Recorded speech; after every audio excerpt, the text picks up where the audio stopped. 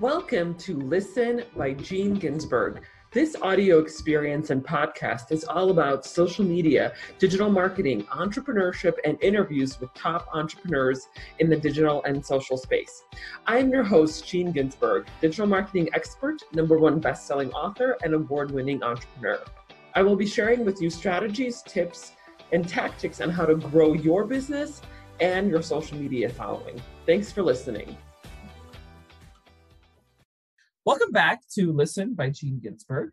And this week we're going back to the archives with my interview with Milos Sochor from Why Soft Ventures from a couple of years ago.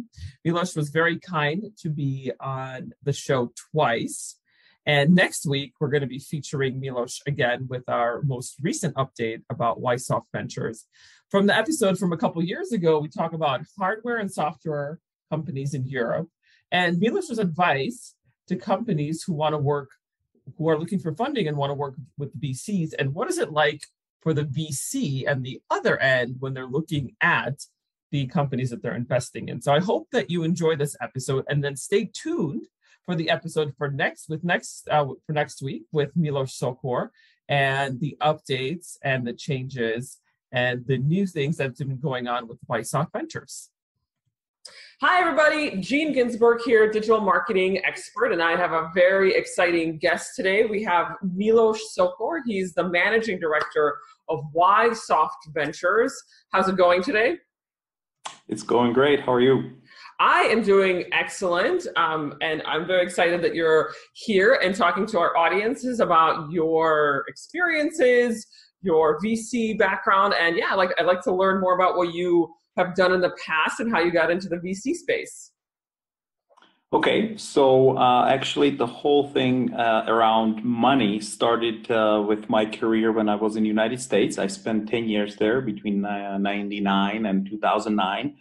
And I actually worked in the banking industry where I sort of moved from personal banking all the way to corporate banking. But I ended up in the end in risk management, where we were taking care of the bad loans. So I actually met a lot of businesses that have gone south, and I have experienced what the founders and banks and all the stakeholders in the deal had to do. And it taught me a lot about risk and money and how it's used in businesses. And when I returned to Europe, almost by mistake, I got a job as they called it the chief consultant of the largest technological incubator in the Czech Republic here. And I grew it to the largest technological incubator. It wasn't the largest when I joined, but we had over 100 companies in there, and was managing quite a bit of also office space. And so I was always using with startups my risk awareness that I learned from banking, and I sort of started mixing it. And then toward the end, the opportunity came to run a venture capital fund for Why Soft Corporation, who actually started as a startup in that incubator some 15 years ago. So I always knew about Why Soft Corporation. And then when I heard that they want to do their fund, I started talking to the CEO, and we made the deal pretty quickly. Mm-hmm. And we started Why Soft Ventures, which is a venture capital arm of Why Soft Corporation. So that's how it started. Oh, very interesting. So tell us about Why Soft Ventures and what kind of companies do you invest in? Okay, so Why Soft Ventures is kind of a unique venture capital arm because we don't necessarily invest into companies that Why Soft would later acquire, which is usually what VC funds, corporate VC funds do.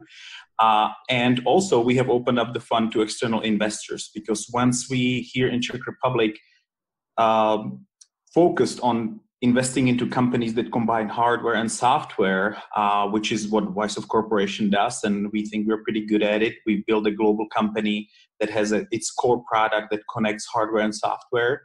And it's sort of unique for a VC investor to go into hardware, especially here in Central Europe. We don't know any other VCs nearby that would be solely focused on hardware. So we had quite a strong pipeline, and we couldn't finance it ourselves. So we opened it up to external investors, which is also not very usual for a corporate fund. Usually they all keep it in-house, but we have external partners in our fund as well. Oh, okay. That's very interesting. So you've been involved with Y Soft Ventures for a little bit. So tell us about a company that is part of your portfolio that maybe has an interesting mission or has interesting products or something that stands out for you. Okay. So Wysoft Corporation, the mother company, has been doing Internet of Things for the last 15 years. We are in the print management industry, and we actually built our own hardware to be able to operate multifunction printers with our software. So we have been doing IoT since the year 2000. And when we decided to invest into startups, we wanted to leverage this know-how that we have, sort of building a globally operating company out of an underdog market, Brno, Czech Republic, not the best starting line to build a global company. But we have, I would say, unique know-how of how to do it, and we decided, hey, let's invest into similar startups that combine hardware, software, and let's help them, reach the global markets. So probably the best performing company in our portfolio is called Savio, and what they do is indoor localization. They use special technology on using ultra wideband technology, and they have hardware, software. They sort of have an indoor GPS system. So it's used a lot by factories, by logistics centers, quite a bit in the automotive industry. Whenever you need to digitize anything indoor, you use their product, basically. We say, and we are convinced that this is the fundamental technology for Industry 4.0, because you gain live data of what's going on inside your space indoor, and then you can work with the data and use other applications to maybe improve your processes or whatever you need to do with the data, but they provide you the fundamentals, basically.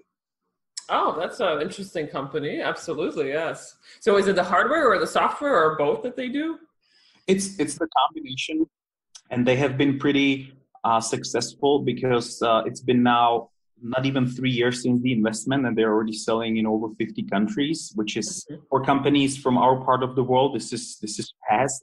It's quite a bit to achieve this with like a 20 people team. And they also partnered up with some of the largest companies in the world, like Fortune 500 companies that have opened up their partner networks. And they just recently did a big deal for a Volkswagen factory nearby here. And it was sort of a trial run, and Volkswagen may be installing this technology in many other plants that they have around Europe. They test like new processes before they implement them. So automotive has been very strong vertical, and the 50 countries, they created a partner network that they sell through. So you obviously have to train your partners, you have to deploy the hardware. There's quite a bit of work involved with hardware, especially if you need to logistically send it worldwide. It's a lot harder to deploy than like a software product, basically. So it's quite a bit of achievement for them to be operating in so many countries.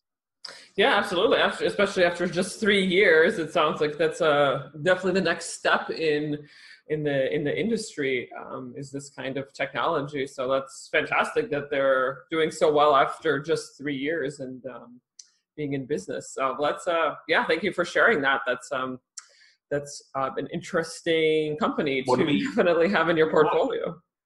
What we actually do with our companies, we use similar strategy that Wysoft has used. We always find the giant in the respective industry, because Wysoft has grown through Konica Minolta, which is one of the largest producers of printers and printing services worldwide. And if you're a small company out of Central Europe, you just need to jump on the shoulder of a giant like that, tap into their sales network, provide your product, and obviously good support to these partners worldwide. And this helps you scale quite fast. And we use the same approach with our companies. We always look for the giant in their industry, jump on their shoulders, and go for the ride. Absolutely. That's a good strategy to implement, because you always need to kind of have a good partner with you, right, in order to grow. Absolutely. Absolutely. That's a good point. Great. And so the other question I had, switching gears a little bit, was about social media. So, someone who does digital marketing and works with a lot of companies when it comes to social media. So how are you using social media at Wysoft Ventures to get your message across? YSL Ventures itself, I wouldn't say puts too much emphasis or into social media. We are more under the umbrella of the whole corporation, which is run by our marketing department. Mm-hmm. We are heavy on our companies to be using social media, obviously quite a bit. The approach that we have in the B2B business is that you run your campaigns as proof points for the claims that you're making to your clients or to your partners. So you basically use a lot of case studies and show the world how your product is used. So we put a lot of emphasis on that and obviously use different strategies for different social media, or we tell the companies to use that. YSL Ventures itself, obviously some activities on LinkedIn and the usual stuff, but we work more with the companies and have them use the social media because our pipeline being so unique in the hardware world, our pipeline is actually quite strong. We always have more good deals than we can finance. Mm-hmm. So we have the problem would probably be more on the fundraising side as than on the pipeline side. There's quite a few, I would say, good deals here in Central Europe when it comes to hardware, especially in Brno. Okay. And how are your companies using social media? Just some examples if you have one or two. All the CEOs are very active on Twitter, very active on LinkedIn, and like I said, usually it's all proof points. It's always them showing, being in the field, being at different conferences. There's one company we have in the portfolio, Lumitrix. They create hardware, these projectors that do video mapping outdoor and indoor. And they have very catchy Facebook campaigns. They have, I think they have like, when they do a video, they would have over 100,000 views, which again, for a small company, but it's very focused on their target audience. And I think they get like 30 legible requests on their website every day just from the social media campaign, which is more than they can handle in their small team right now. So that would be a good example of them using social media quite strong. Oh, absolutely. And, yeah. Great. Before we wrap up, I have one last question. So you've, of course, have been involved with a lot of startups in the past. So for founders who might be listening to this video or listening to this podcast, what are some pieces of advice that you would offer startups who are looking for funding? We might have a different outlook on this here in Central Europe. Obviously, it's a little bit different from the United States. We have different way different valuations and way different way it works. I always say, having spent 10 years in the United States, I can honestly say that somebody who grew up in the United States starting selling lemonade in the neighborhood is always a better salesman than your typical Central European, but we are trying to change that here. So it will be sort of the overall approach on how you sell and present yourself. But I would say the number one thing that I have yet to see from a startup is when you come to an investor, they very rarely or almost never think about your business as the investor. They tell you about their product, about the problem they solve, how much money they need, but they don't give you the case because you are the investor. You give them money and you wanna make a return on it or profit on it. And I always miss the slide. This is how I'm gonna use your $1 million or $2 million, what I'm gonna do with it, and this is how much you will get in the end. Those calculations you'll sort of have to do yourself, and when you start doing them, that's when usually the deal sort of falls apart because it's something new for the company to consider. All they know is that they need their investment, but they don't think about the ways how to return it or how many times over they should return the investment. And I guess it is a lot about numbers. We want the founders and the companies to be able to explain the business through numbers. That's always the hardest part. They have flashy presentations. The product is pretty good, but once we start talking money, and they always tell you the product is done and ready for the market, and then you look at the P&L, and it will be the heaviest on the R&D side. So you wonder what they need to be developing if the product is ready. So they usually don't tell you something. So we like to basically dig into numbers. And my advice would be investors are number people. I mean, they work with numbers, they like them. So if you're talking to them, it has to make sense. It has to be it has to be a profitable investment for them. So also focus on the business of the investor, because they're in it to obviously make money on the deal as well. So I would focus on that. That's a very good point. I feel like that, yes, it's so many times that it's like, I'm the startup, it's about me, but they don't really think about what it is to be on the other side of the table, right? So it happens so often in marketing in general, or just presenting in general, where it's like, I'm the company, I'm the one who's getting the money, or I'm the one who's selling, but you don't really think about the other person who's on the other side of the equation, right? So, or the other company on the other side of the equation. Which goes back to the B2B DNA that Ysoft and Ysoft Ventures has. We know, obviously, you have to understand the business that you're selling to, what their needs are, and how to make the money, save their time, or whatever they need to spend money on your product. So we always look at it this way. We are not very good with B2C. We don't know why people buy blue or red cars. How do they make that decision? But we understand businesses and their needs and how to sell them. So maybe we like to be viewed as such, and when these startups talk to us, they should look at us as a business. What is our business model, and target exactly that when they pitch to us. And I never see that. That's true. It is. I feel like that is pretty rare in general, whether it's in the United States or outside of the United States. In Central Europe, I feel like that is a pretty rare concept where they actually have a slide about like, well, what about the investor company? Like, what is it going to do to? What's the point, right? And I think I think it would be important for them to kind of make the case, right, to get ahead of the numbers, right, before the investor company starts crunching the numbers and seeing that maybe this is not the best investment. They can actually get ahead of it and say, this is what we think will be the reason why you would want to invest with us. Exactly.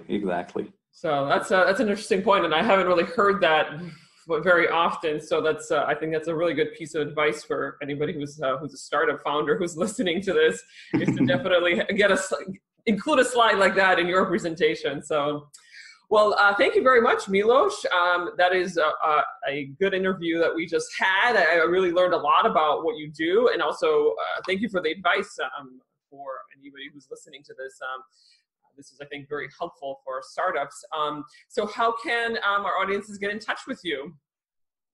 Well, we talked about social media. So obviously I'm on LinkedIn, Twitter, all of that. YSOVentures.com is the website with the direct contact for me. So it would be hard not to be able to get in touch with me. Wonderful. Through my name. Absolutely. Well, thank you. Thank you again for being here. Milos Sochor, Managing Director of Ysoft Ventures. We're very pleased that you decided to join us and share some of your wisdom. Thank you so much. I thank you very much for the opportunity. I appreciate it a lot. Thank you.